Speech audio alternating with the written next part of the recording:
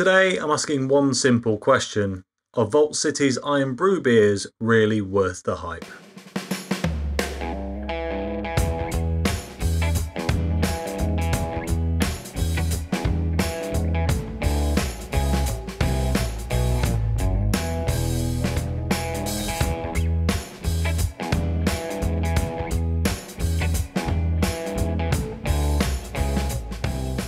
Hello and welcome back to the channel, and yes, today I'm going to be checking out Vault City's IRN-BRU beers to find out whether they are really as good as everyone seems to suggest. Now, for those of you who are thinking I may have missed the hype train on this one, to be honest, I had no intention of reviewing or looking at these beers, but I was in my local bottle shop last week. It was Burns night and, well, a lot of people as a result were drinking these beers, and I thought, you know what?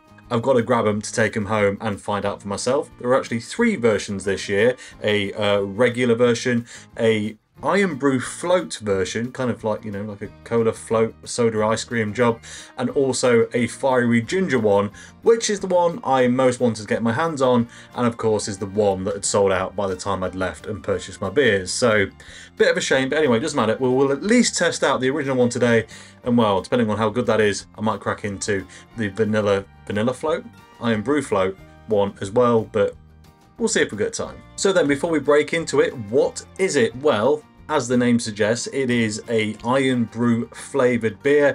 Being from Vault City, I'm pretty sure it is a sour, although they don't actually say it on the front of the can. Look, it's just Vault City IRN-BRU. It's coming in at 4.8%, and it doesn't actually say anywhere on the can what it's meant to be. So presumably it's just an alcoholic IRN-BRU for all intents and purposes. A quick look at the can, actually. I mean, it's a nice looking thing. The artwork, well, very suggestive of Scottish rugby, which is probably well timed given the Six Nations has just started. But, you know, we'll actually, there's another bit about that artwork which we need to get into a bit later, but we'll do that after we test the beer. Standard Vault City stuff, really. I mean, it's quite a, I don't want to say it's a plain can, because it's not. It's got a lot of stuff on it, but there's not a lot of information on this can for what is effectively quite a hype beer and now a yearly release from Vault City. So, bit of a surprise there. But anyway, let's see what the beer tastes like, shall we?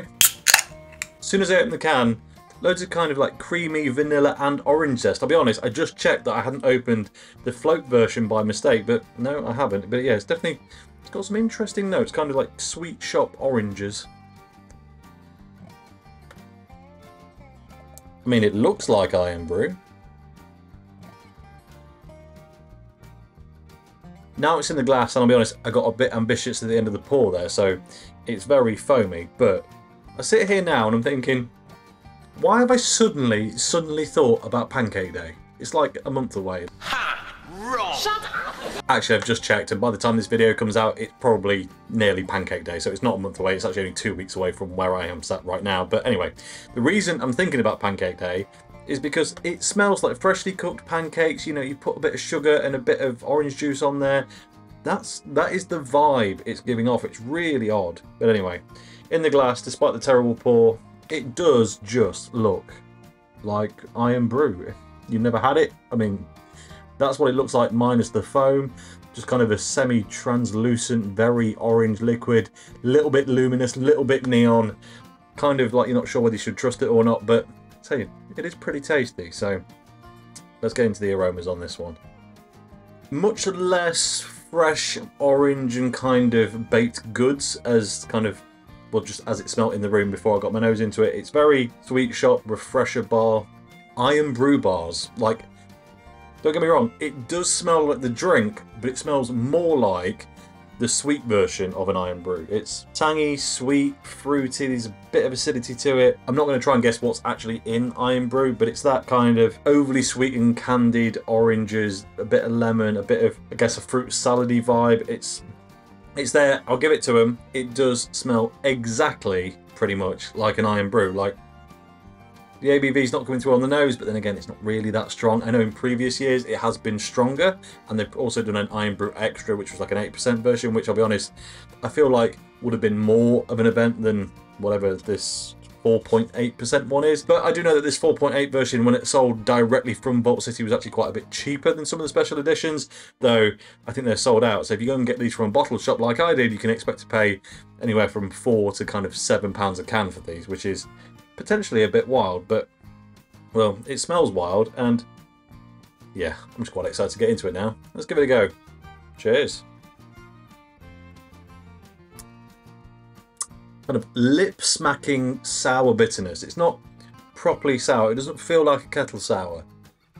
It's distinctly sour, sweet sour. It's really fruity. It's really IRN-BRU-y, which is a terrible review, really, but hear me out. I am going to go through it and give it a proper top-to-bottom taste test to try and work out what's going on, split the bits apart, and all the usual spiel. But as an initial impression, and this is probably going to be no surprise, it's going to be almost the same review that I give to any Vault City beer, maybe with the exception of that DDF gingerbread thing that I reviewed a few weeks back around Christmas. But, you know, it's big, lavish, lush, mouth feels good, tastes are fantastic, it tastes exactly like what they said it's going to taste like. Where's the beer? Again, and I know, and a load of you are going to go, oh, it's an old fart talking about that he wants some more beer taste in his sour beer. I do actually, like, I'll be honest, I do, because what's the point in calling it beer? Because I know people go, they've been putting fruit in beer for centuries. Yes, they have. Things like Frühling, go and look at the German fruited beers. You know what? They taste like fruit and beer.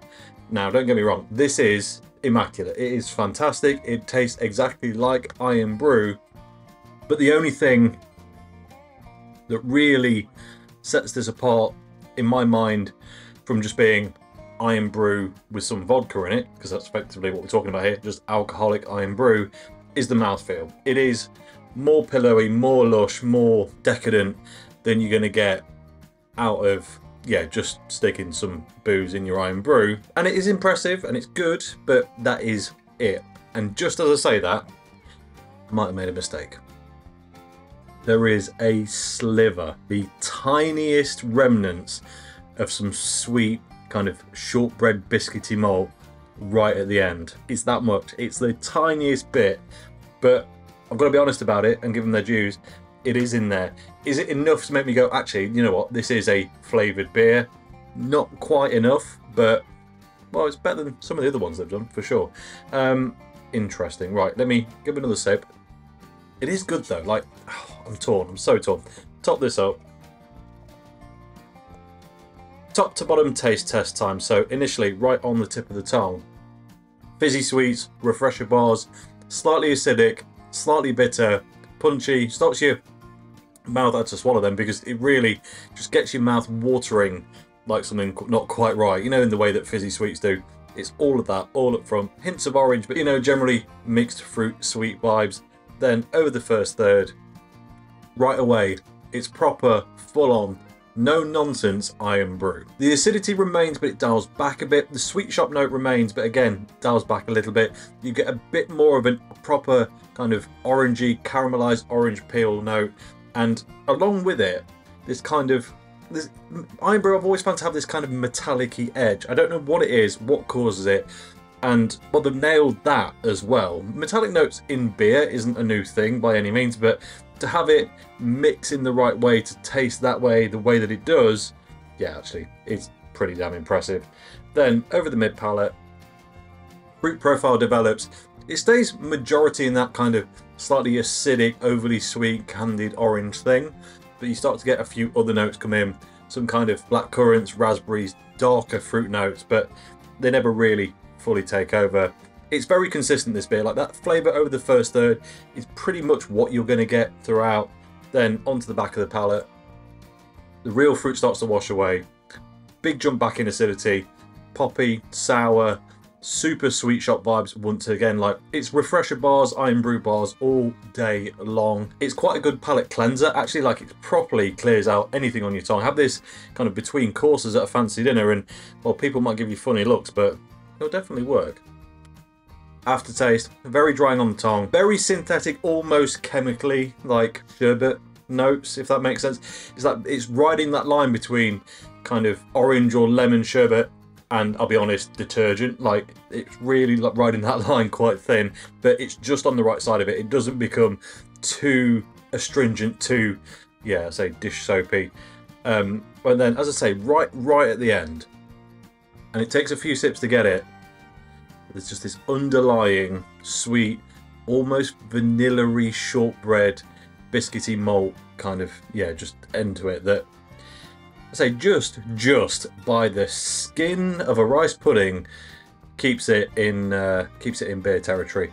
As I say, it's absolutely fantastic. It's glorious. It tastes exactly like IRN-BRU. It tastes exactly like it's meant to. But if you're after an IRN-BRU inspired beer, this isn't it. This is the most bougie and exciting version of an IRN-BRU I've ever had. But it feels much more like an IRN-BRU than it does like any sort of beer. So yeah, depends what you're after. So then, let's take a look at this can. As I said before, on the front it just says Vault City IRN-BRU at 4.8%. The actual artwork has got a bloke with ginger hair who looks a little bit like oh, there was a computer game from like the late 80s, early 90s. It was like a bad and ultimately very inappropriate rip-off of like RoboCop. I can't remember what it was called now. In a Scotland rugby shirt, you've seen it already, but for what it's worth, there it is again.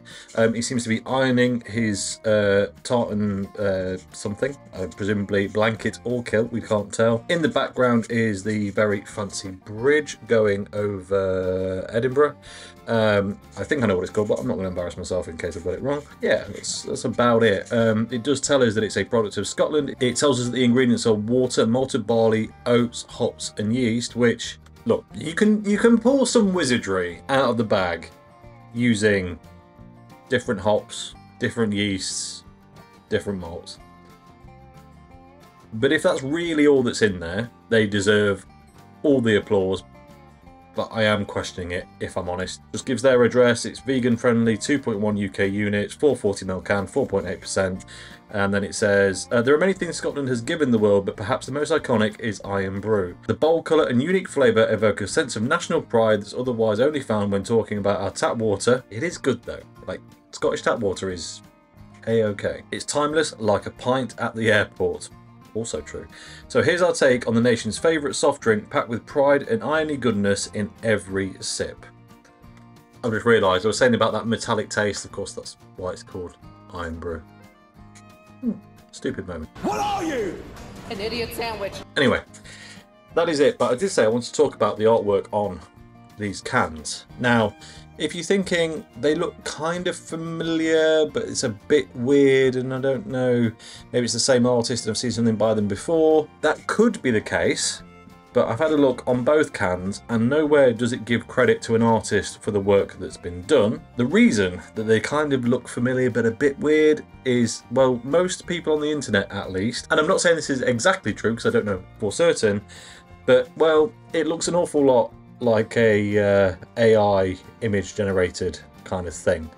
I'll tell you what I'm going to do. I'm going to go away and see if I can recreate this using AI. See if they'll give me the same interpretation. And I will put the result on screen now and you can tell me in the comments how well I did and whether we really think it is AI or not. But there was a bit of a furore about that because, in effect, look, it's free to get rather than paying an artist to do your can work. Now, I understand that times are hard in the brewing industry, and let's be honest, if the difference between going bust or not is whether you get ChatGPT to make your artwork or not, well, you know, maybe we can excuse that, but ultimately, Vault City, when you're putting out, I paid 10 quid a can for a 330ml can for Christmas, so when you're putting out beer at that price, and I get it takes a lot to make, and you got your tax and whatever, but yeah, I don't know, not sure I'm buying it. Anyway, it does look nice, it looks interesting. I'm not going to drink the float today because I feel like I've been waffling on for a while, but I'm going to save it and you let me know in the comments if you want a review on that as well. And if enough of you say yes, then I'll do it. And if not, maybe it'll happen on a live stream or something like that. But is it worth it? If you really like IRN-BRU and want like the most extravagant interpretation of a IRN-BRU that happens to be a bit boozy, 100%. If you want a beer with a bit of IRN-BRU flair, as always with Vault City, really, it's not the thing, it's not what they're doing, but is it worth it? Yes, it is actually. I would buy it again. I don't say that about a lot of Vault City beers, but these, yeah, that is tickling an itch. Not a beer itch, but yeah, an itch for something else. And that really is all I've got to say about it. So as always, thank you very much for watching. If you enjoyed this video, please like it. If you haven't already, subscribe if you will be so kind, and I'll catch you next time. Cheers.